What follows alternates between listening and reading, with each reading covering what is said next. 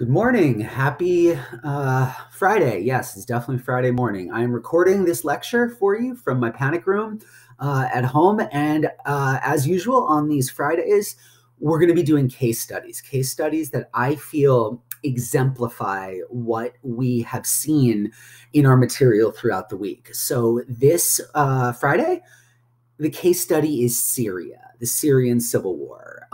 I highly suspect this is something that everybody has heard of, or at least been tangentially aware of, and has likely been discussed in various other classes that you may have taken, especially if you major in anything related to the social sciences. How on earth did Syria come to this? That's the big question. And what we're going to see ultimately is that Syria, to me, when I analyze or try to learn about the Syrian catastrophe, what I am seeing is the confluence of many types of war and international global trends that we discussed over the last couple of days. And also it exemplifies one new element we didn't really talk about, but I suspect it might be the number one cause of future conflicts going forward in the next 30 years, right? So we've been talking about this 30-year post-Cold War period. What are the next 30 years? What is the world going to look like over 2020 to 2050?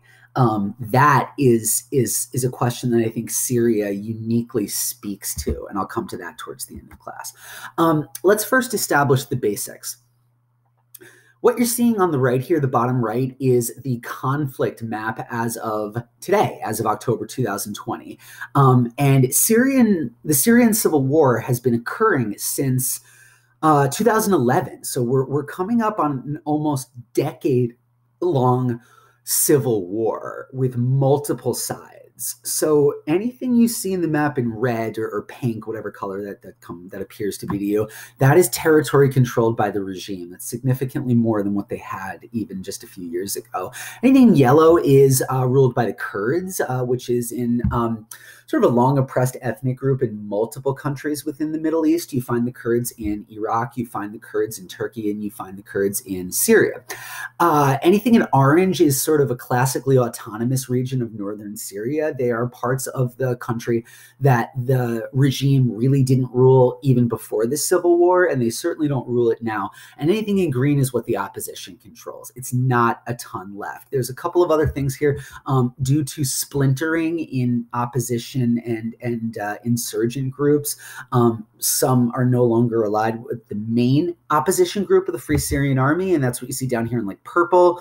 Blue over here, those are opposition groups in kind of an active reconciliation with the government. And anything you see in gray, which is almost nothing, but if you follow my mouse here, my cursor, you can see that there's a tiny little gray area right there. That's area controlled by ISIS, but they don't hold much of Syria anymore. They've mostly been eliminated as a land power. And when it comes to the rivalries here, what you're seeing on the left here is at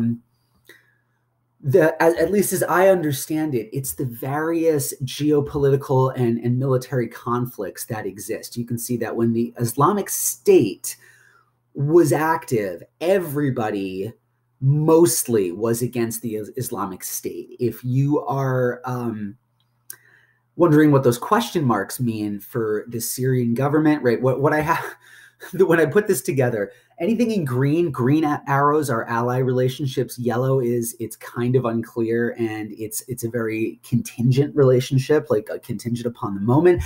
And anything in red is active hostilities. With Russia and the Syrian government, it's generally believed that they certainly didn't support ISIS and the Islamic State, but it's likely that those groups felt that the chaos that the Islamic State brought would equally, like the damage that they caused would be equally distributed against the opposition, right? The formal opposition, or what we call the Free Syrian Army, as opposed to the regime. So, they kind of turned a blind eye in certain areas, even if they were never going to tacitly support ISIS. So you can see that the United States is kind of supporting, like it was tacitly supporting the rebels, and Iran and Russia kind of tacitly support, or openly, pardon me, supported the Syrian government. Iraq got a little bit involved, and Hezbollah got a little bit involved, and it's a mess. It's very complicated. You don't have to write down all of these power relationships here.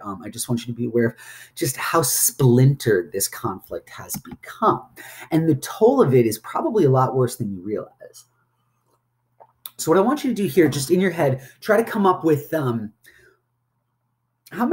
do you think has been the cost here in terms of deaths within Syria and in terms of refugees, both internally displaced refugees and international refugees that have gone to places like Turkey and Germany, other parts of Western Europe? And the answer is, like, we're talking about over 500,000 people have been killed, most believe. Anywhere between, at the low end, 384,000 to 577,000 people lost their lives directly in the Syrian civil war. 7.5 million people have been internally displaced from the places they live, mostly due to urban and city destruction. And a little over 5 million people have fled the country and are probably never coming back. Those people are going to probably just settle in Britain or in Germany or in Austria or Sweden permanently. The question is no longer, what is Syria going to look like? The question is, like, what is going to be left of Syria for the victors to rule once this is all said and done? And it is probably wrapping up, when a war ends, certain things happen, but nothing that can't be analyzed or undone given enough time. So the question will be, like, for at least these people, do these people ever come back to Syria, and do they contribute to its rebuilding? I highly suspect that the answer to that question will be no. Let's start with, let's try to understand where this began. And I want to engage with a variable that hasn't been talked about a lot, but in academic circles, it's usually understood to be the real flashpoint here. Like, when the Syrian uprising began, it was an unexpected piece of the Arab Spring. Nobody thought Syria was going to be especially challenged or touched by the Arab Spring, which began in 2011, toppled the dictator in Egypt, led to regime change in Tunisia. Nobody thought Syria would be seriously threatened. And nobody really paid attention to Syria anyway before that. People always looked at it as a fairly grim example of Middle Eastern autocratic stability. It had been ruled by the Assad family for many decades. It was a staunch ally of Russia. It had no real antagonistic or reasons to be antagonistic with the United States, so it was generally ignored by American presidents. Nobody gave a crap about Syria. It just wasn't anybody's concern. And we also thought it was stable in a way that I guess we misjudged. I say we, I was not actively involved in research at this point, but people do appear to have misjudged how stable Syria was capable of being. So what changed? Well, in the lead up to the Arab Spring was the moment where we paid attention, but it wasn't the moment when we should have paid attention. The moment we should have paid attention was from 2006 to 2011, when Syria suffered what is believed to be the region's worst drought in 900 years. They're able to test this and figure this out by looking at the rings that have grown in trees, and you can sort of figure out how moist or how wet a certain region was in a particular historical period. The worst drought in 900 years. That led to a process that ecology experts call desertification. Parts of the Middle East are very prone to desertification for a variety of reasons. But the number one reason is that these are areas that get generally, they're areas of very long and dry summers with brief wet periods. So much of the Middle East gets all their yearly rainfall in just a couple of months.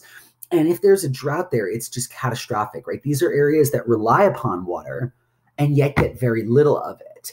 But they're historically not the most water-stressed regions of the world, because in that type of a region, you would generally see, like if you're living, the nomadic people of Saudi Arabia, for example, the Bedouins, they have all sorts of cultural norms and practices that have developed in direct response to long-term water shortage. Syria's got no expertise in that. And it also got kind of rich where people expect to live a middle-class life. So desertification sets in, and that is a vicious cycle, right? The more it sets in, the more areas start to turn from lusher parts of the ecosystem into deserts. And so what you're seeing on this map here, agricultural abandonment. Places in northern Syria where people used to make a living through agriculture, they no longer can, and their farms fail. They cannot water their crops. 75% of Syrian farms fail during this period. 3 out of every 4 Syrian farms fail. As people just losing their livelihoods. 85% of the livestock dies, usually as a result of dehydration and starvation on their end as well, because you can't grow the things that you feed to your livestock and you don't have any water for them. So what are you gonna do? You're gonna water. You're gonna let your let your livestock drink, or are you gonna drink? People have to make these decisions in droughts, and that then leads to a mass transition of the population in Syria that also collided with another serious problem in the Middle East, and that was the civil war that was currently raging in Iraq during this time period. So not only do Syrians from rural areas start flooding into cities because it's the only place they can go and maybe make a living, you also have a lot of international refugees from Iraq that are trying to leave a country that is completely falling apart. And where do they end up? Well, they don't end up in that northern part of Syria that's undergoing drought. They end up in cities as well. And so what this does, it adds a couple million people to Syrian cities and turns them into complete political tinderboxes. And it's all sorts of people that need to be provided for in some way. They need a place to sleep. They need work. They need, some type of social support. And that then collides with the political apparatus of the Syrian state.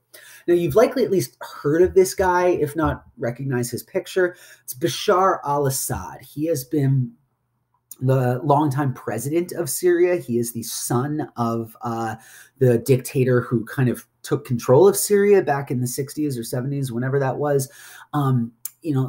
Who his father was is not important. What is important is that he was never supposed to be running the country in the first place. His brother was the heir apparent to the Syrian regime. But his brother was killed in a car accident, and it left dad with no successor.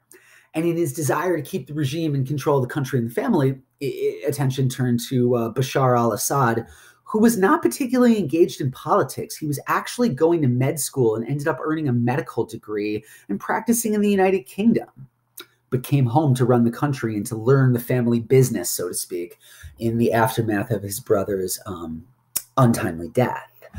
And so what Assad did was start awarding well rights, like drilling wells heavily along political lines. You see this in autocracies quite a bit. You have to give out favors to the people that support you. Otherwise, you'll never maintain support of the country and control of the country. So all these farmers have to drill illegal wells, and that leads to a government crackdown. And that collides with another fact of life in Syria, which is that it's already ruled by a minority group. Syria is an example of a country where a minority ethnic group has control of all the key political positions of power. And that is an ethnic angle to this that not enough people at the time paid attention to. That when a majority group is being oppressed on various political areas, that can lead to real simmering resentments, and you don't know what exactly is going to cause that to go up in flames. Now, the data on this in Syria is hard to come by. The data I am showing here is from 1976. It's the last time that Syria had a census, so I can't get more updated data. But it's telling, and much of this has not changed really too much over this time period. Syria's official name, if you look up the name at the UN, it's called the Syrian Arab Republic, and therefore, right, you would think it's all 100% Arab, and that's just not true. It is majority Arab, though.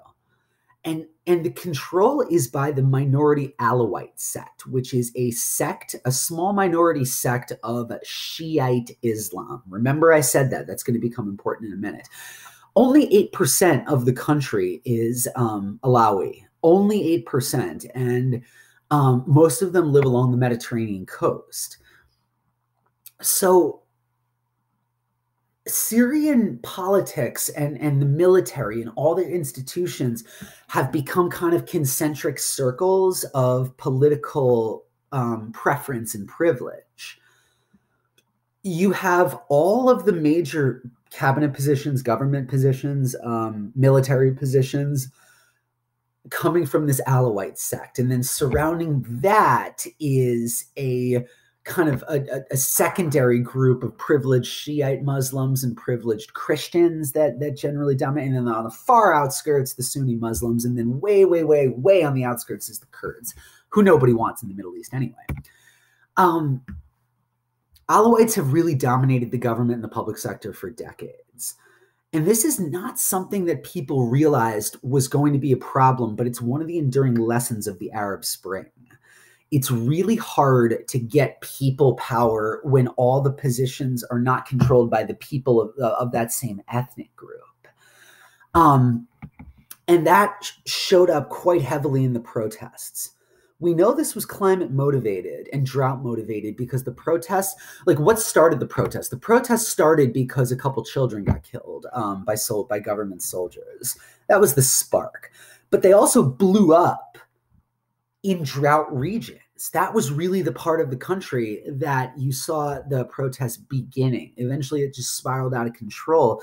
But it's not a surprise that this started in the drought regions. And Assad went for a very heavy-handed crackdown. And what can happen in places where the military is ordered to carry out massacres against its own people, the military will not always obey those orders. And so in the Middle East, like what we saw in certain countries, soldiers have to make tough decisions. Like, are they going to turn their guns and their weapons on people of the same ethnic group as them, like their own fellow people? That's harder for them to do. If you pull that trigger, you got to live with the consequences of that for the rest of your life. But in Syria, what you had was soldiers, everybody really drawn from this Alawite sect, now having to crack down against a Sunni Muslim majority in the country that they just do not identify with. And they had no problem pulling the trigger in that circumstance. So that leads to a series of massacres. And that created a split within the army. The army is always the most powerful institution in the Middle East. You almost have to ask their permission to do just about anything. 6 of the army's 18 divisions, this is when it really becomes a civil war. 6 of the army's 18 divisions defect, and they form what is known as the Free Syrian Army. And that's generally the opposition that's still soldiering on today in a very splintered way. The insurgents here, you may remember back in 2012 or 2013, you may remember Obama's plan to arm the moderates. Look, the problem in a civil war is that after enough time passes, there are no moderates left anymore. Civil war, like the poisonous and the destructive nature of civil war, it does one of two things. Either the moderates get killed quick, or the moderates become extremists through the process of being in a civil war, being in a broken, failed state and failed civil order for a long period of time. And just after a while, like, you just can't really tell who's who anymore. But it's not really that simple, right? Because what I'm setting up here is like, oh, well, now we have a civil war. We have the Syrian regime, and we have the Free Syrian Army, the opposition, and that looks like a fairly classic civil war. And it isn't. It's just not even in the slightest. All sides are attracting really serious international support here. And that is the genesis of that really complicated cross-arrow map I showed on my first slide here, where you could see that, all right, Russia's involved and Iran is involved and Hezbollah involved, and you got the US over here, and you got ISIS over here, and al-Nusra, and so this is where it becomes a good example of a proxy war. Countries that want to either curtail other countries' power or kind of play out an old grudge with that country get involved in places where society's falling apart. So the United States led some support among Europe to very tacitly support the opposition. No boots on the ground outside of military advisors, but they were going to guard oil wells in the northern Kurdish part is one of the things I remember. I do remember the red line, Obama's famous red line of chemical weapons, which Assad did use against his own people many, many times over, called that a red line. Turns out it's more of a pink line or a magenta line, something odd. It's not really the bright red line that we thought it was. And then on the Syrian side, the regime was heavily supported, often with soldiers, by the Iranians, by the Russians, and tacitly by the Chinese. The Chinese never, ever put boots on the ground, but they made it clear that they were going to back Assad for reasons that'll become clear in a minute. So why do you support these regimes? Well, Russia, you gotta understand, Russia doesn't have a lot of allies. Count up the countries that identify as strong allies of Russia. Syria did not want to lose, or pardon me, Russia did not want to lose one of the major ones that they had. For starters, this also gave them access to a port on the Mediterranean, and that's important to them. But also arms deals. The Russians have made a lot of money selling arms, selling gas, selling all sorts of things to supply the Syrian regime. From Iran's position, Iran always feels like they're the leaders of the Shiite faith within the region. And while Syria is not a Shiite country, it was functionally ruled by Shiite Alawites for a very long period of time.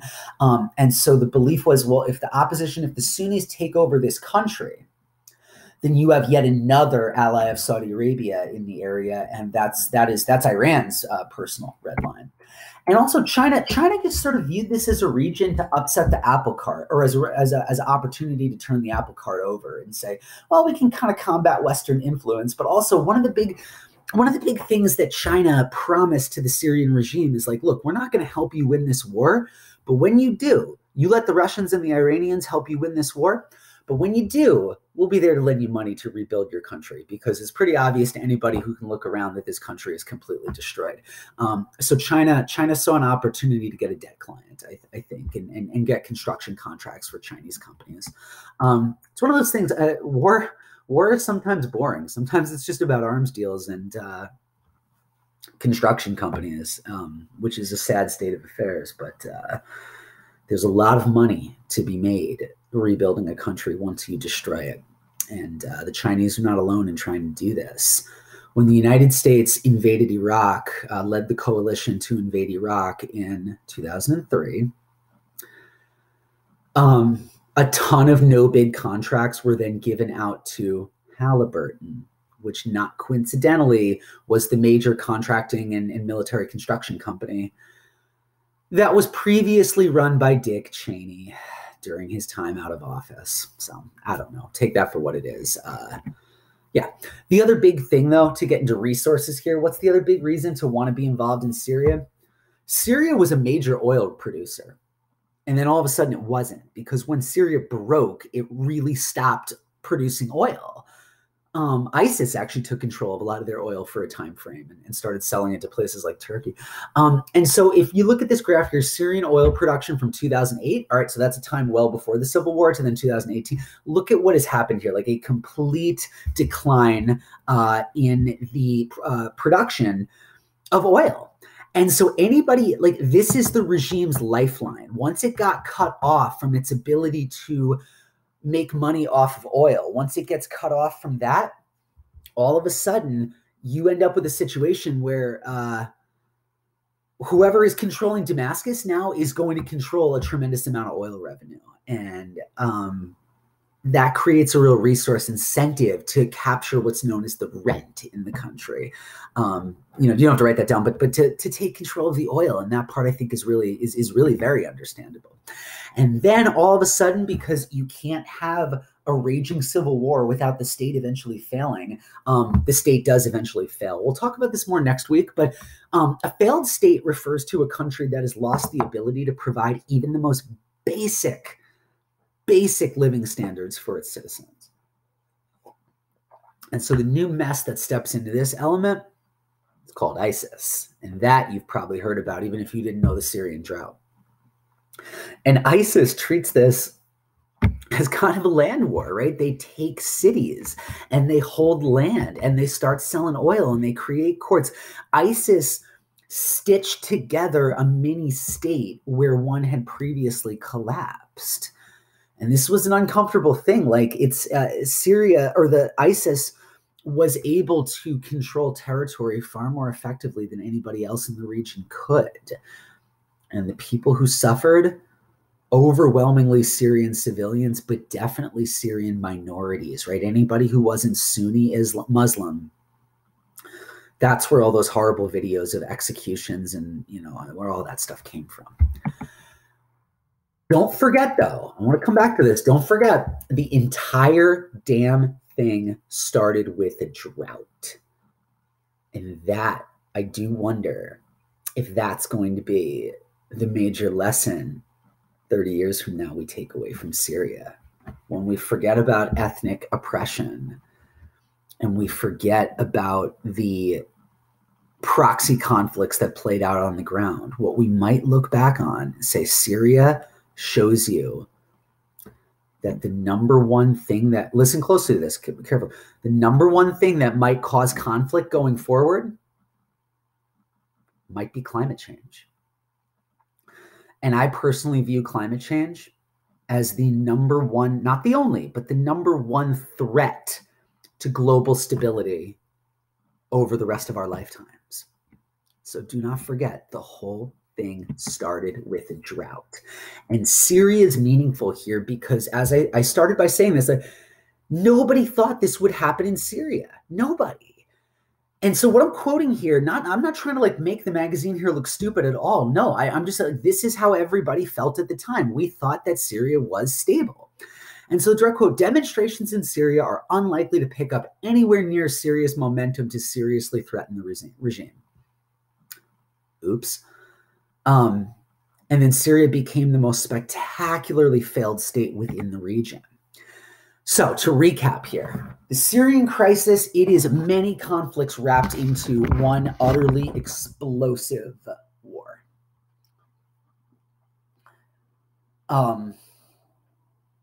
So how does this connect, right? You should be able to see how this connects to everything that we've kind of gone through in class already. Pardon me, let me go forward. It's a land war, at least as far as ISIS is concerned, and the Kurds as well. The Kurds really tried to consolidate their control over the traditional homeland they have in northern Syria.